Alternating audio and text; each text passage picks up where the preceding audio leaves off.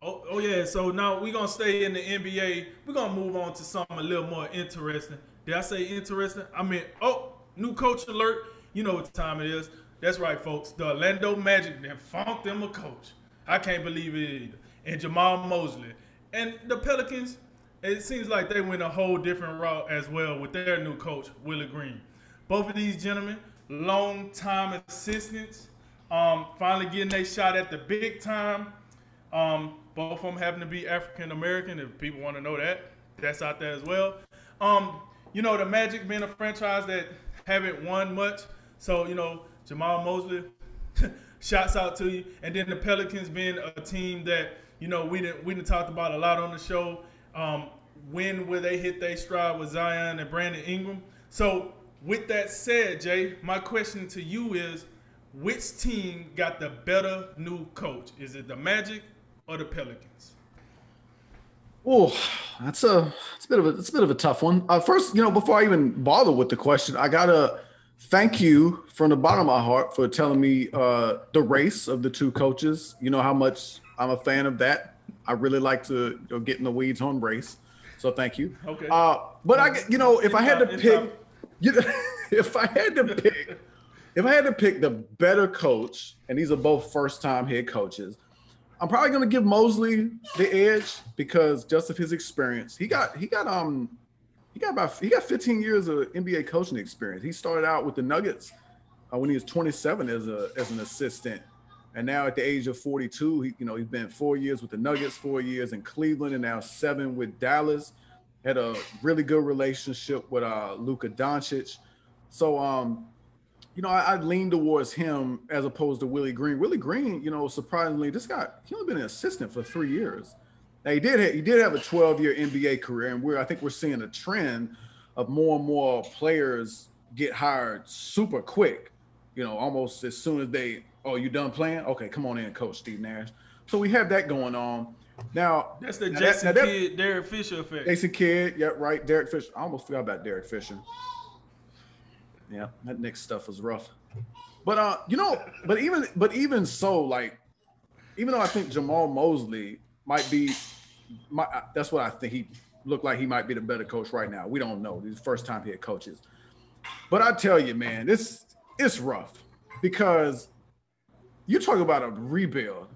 The first call he should have made after he signed the contract was to a construction crew because there's a lot to do, man. There's a lot to do. Have you seen this roster? This is and this. Wait. So are you saying he out here handing out hard hats? Can't cross this line without a hard hat. Is that what you're saying? Matter of fact, they should practice with hard hats on. That's what they should do. Get a hard hat, strap it on, and let's go to work, man. There's actually there's some names on this roster, but like then you look at guys like Otto Porter making like $28 million, and you're like, well, this don't fit at all. They couldn't move. I mean, they can't move this guy. This dude over here with that lemon contract. Gary Harris, he was a throw-in the Aaron Gordon thing. This team traded away Evan Fournier, who I don't even know why I started with him, but him, Vucevic, and Aaron Gordon, three of the guys who, have kind of they've been on the Magic for several years. They've been kind of treading water, like they'll make the playoffs in the 7-8 seed, and they won't do nothing. But they've completely abandoned it. It's probably about time they try to start it up again. But this is gonna be a tough job. Now, the good thing about it is the expectations are probably on the floor. So all you got to do is be able to pick your feet up, and you probably can surpass them. But it is an opportunity, and if you have success down here, you're gonna get a lot of credit because there ain't much going on there right now. I mean, the guy I'm looking at, Terrence Ross. That's kind of to me the most guy with some name value. Jonathan They still Isaac, got Markel. They still got Markel Fultz, right? Markel Fultz. I think he's somewhere on it. Yeah, he's there. He's been kind of looked like he showed some flashes. He looked better than he did in Philly. Mo Bamba is still out here. Cole Anthony they drafted last year. They got some picks. I reckon. I guess they got some picks. They're gonna have to use these picks. But Willie Green, if you in the Willie Green news, I don't think that's official yet. That just all indications that we're seeing seem to be leading us to Willie Green. If he gets hired, he'll be the third youngest head coach in the league behind OKC's Mark Daigneault and Taylor Jenkins, for what that's worth. But maybe there is something to some youth because they had Zion in his first 2 years. He said, two of the more older coaches in the league, and Alvin Gentry and Stan Van Gundy. Van Gundy and David Griffin, we talked about, they couldn't get it together and see eye to eye. So maybe one thing they was looking at was to get a guy in there younger who can, relate to these young players that they have, particularly Zion, particularly Brandon Ingram. And we know how important that is with the relationship between your star players and your coach. The star players run the NBA. That's how it is. But we just, there's a lot of unknowns. David, I think as much as Willie Green, there's no doubt, Willie Green got the 2 building blocks. Jamahl Mosely just out here. He looking for blocks, period, to build with. But it's going to be, to me, it's going to be about David Griffin.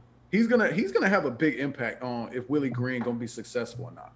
Because he got to, as I've said before, David Griffin, he got to spend some time, look himself in the mirror, stop pulling this old Eric Bledsoe, Lonzo Ball crap that it looked like a racket from the start. And then you gotta place a premium on shooters.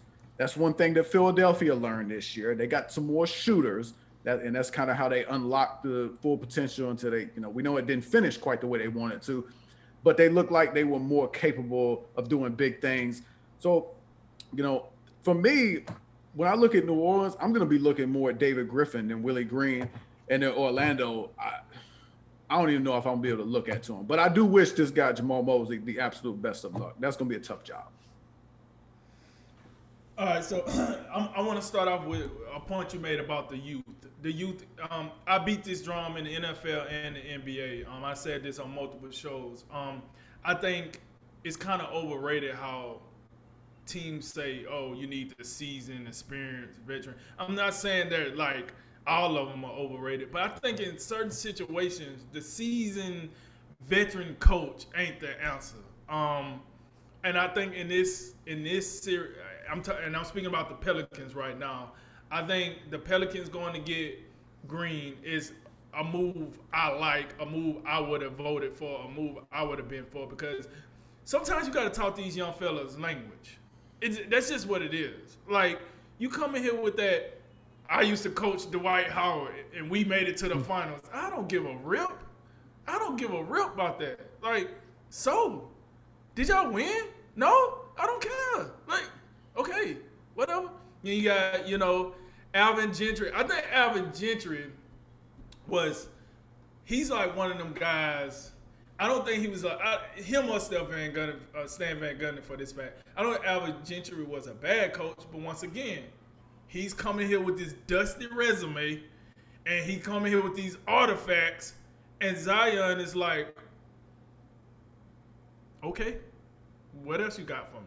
Brandon Ingram is like, cool. I'm glad to hear that, coach. What else you got for me? So I like that you go with these young guys that can speak the language. And what I mean by speak the language, I'm not saying it's a different language to be said, but they know certain things. Think about these young guys. A lot of them like to play video games. Let me break this down a little bit. A lot of these young fellas like to play video games. Either they play video games, or a lot of them just be in the gym shooting around. You need a coach that can kind of relate to that, to be honest with you. It ain't a lot of sports that got the Nick Sabans out here where the dude like 70 and somehow these 18 and 19-year-olds still love him to death. You ain't got a lot of situations like that, right? That's what makes college a little more unique than the professionals, but that's another topic for another day.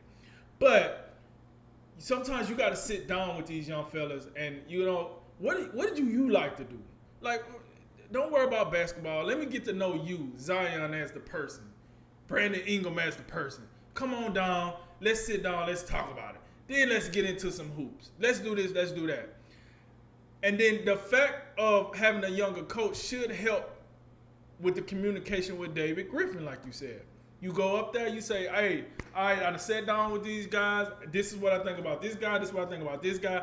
I think if we can make a trade for this, if we can trade this guy for this, that, and third, we might not be like Western Conference Finals contenders, but we'll at least make the playoffs. We'll at least make the play-in tournament. I mean, the ceiling ain't that high right now. Or should I say, the line ain't that high right now. Listen, right now, as a Pelicans fan, you just want to make it the playoffs. You just want to make the playoffs. Can we make the playoffs in the Zion Williamson era? Can we do that? So I think of the two jobs, Willie Green has the better of the job. I do think so. But I'm gonna take Jamahl Mosely for the better coach for the reason that you rolled out. He has an extensive resume. He's been waiting a long time for this opportunity. Now he gets it. Now my problem with him is he going down to Death Valley. That ain't talking LSU. Siberia, Guantanamo Bay, Fort Leavenworth. Whatever you want to call it down there, that is what the Orlando Magic is. You usually go down there for your career to die. Let's be real. You heard what I said about Stan Van Gundy earlier. This team ain't been good since Stan Van Gundy was there. I'm just saying. Now, Jamahl Mosely, can you go down there and make something shake? Hey, listen, we're going to give you a little salt. We're going to give you a little potato, but we need a full-course meal out of that. You figure it out, because that's what's going to happen here. Now, can he do that? I do think he got some parts on that team. Once again, expectation. That's the word I couldn't get out earlier. The expectation for the Magic ain't that high. It's not that high. For them, it's probably a play-in tournament. Can we make it to the play-in tournament? Can we play in the play-in tournament? I mean, we want people to come and watch us play for something other than the bubble. Can we do something here? So I'll be honest, Jamahl Mosely work is pretty cut out for him. But if he can turn this around, being a new coach, new, shall I say, African American coach, if he could turn this around, this is buckets. This is what you want. And I think he could make it happen. Now, listen, what they say, Rome wasn't built in a day. This ain't going to happen in one season. But what can happen in one season is progression, strides, something to build upon. That can happen. And for both of these guys, that is what we're looking for. We're not asking for the Pelicans to be in the Western Conference Finals. We're not asking for the Magic to be in the the Eastern Conference Finals. We're just asking for them to be watchable at this point. Because right now, if both teams played each other, me nor you, nor half of ESPN or TNT gonna watch that mess. We ain't watching. And you know I ain't lying. So with that said, to answer the question, like I said, I think Jamahl Mosely is the better new coach. I just think that Willie Green is going into the better situation of the two.